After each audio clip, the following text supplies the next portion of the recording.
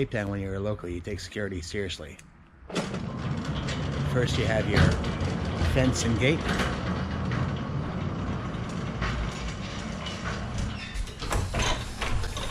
Then the garage door.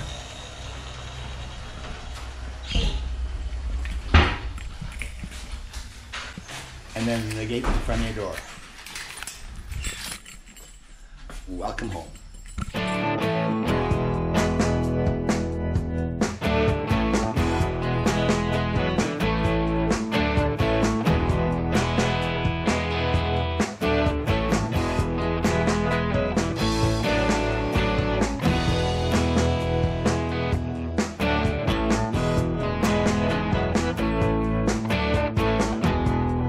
Today we try to climb Table Mountain.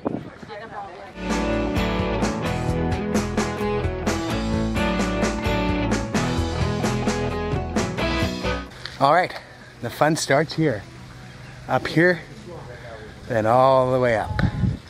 Apparently it's supposed to take like 2 or 3 hours. We'll see how long it does. Let's go.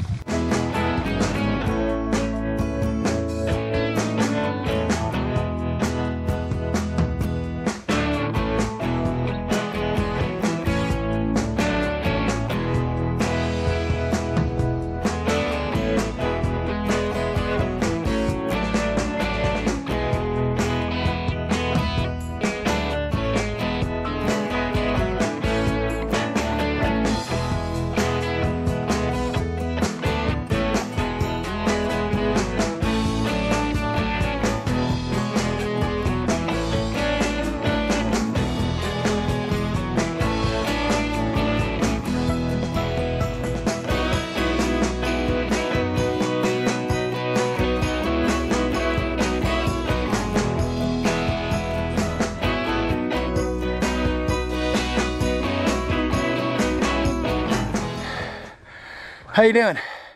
So, I made it to the top. Paulina made it to the top before I did. Barry, not so much. Tundi, we're still waiting for. This was an epic, epic journey. For me, anyway. The guy said it was going to be 2 hours. I think we're pushing 3+. Definitely Paulina could have got you up a lot faster. She wasn't waiting for us. However, we made it. We made it. So that's the trail we came up down that way. You can kind of go this way, or you can go all the way up that way. That's the summit up there, and you're on top of Table Mountain. And going back that way, we will take the car down, the cable car down, and enjoy 1 or 2 beers. Not gonna lie.